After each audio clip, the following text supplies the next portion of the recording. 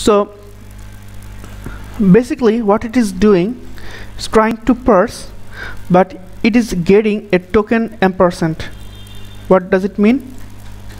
It means it is getting, okay, so let's show you what does it mean. Console v, so temp, both are same rendering. Refresh it.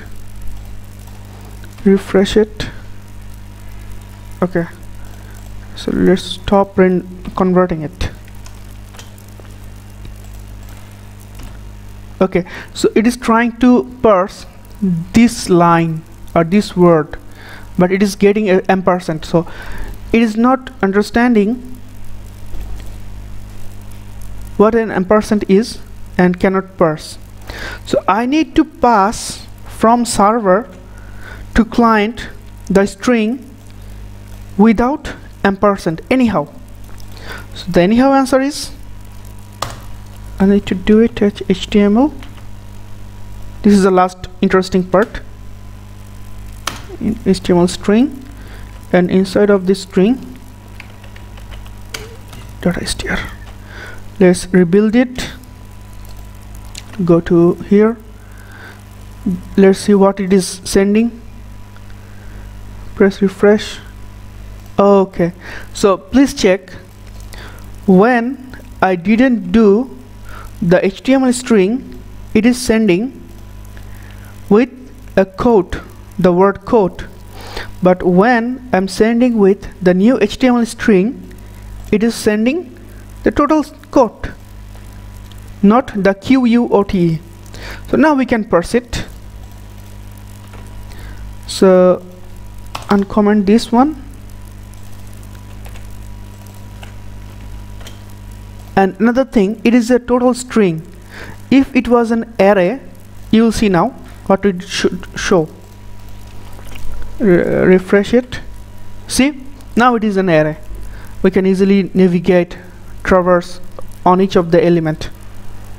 So this is the difference between array log and a pure string log. I hope you now understand.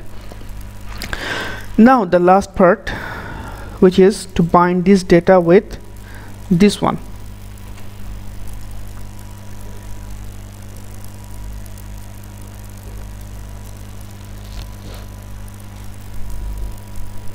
Okay, so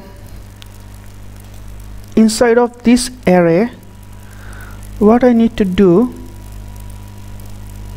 is change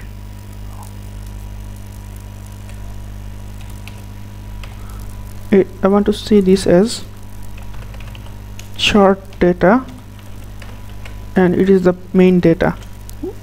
What is this? This is this variable. So I want to chart data into the draw section. Let's refresh it. Let's go here. Oh, fantastic. So in this way we have passed the server side data to the client, parse it and show it into the Google chart without calling any JavaScript Ajax call. So thanks for watching. I hope you liked the video. Subscribe for more videos.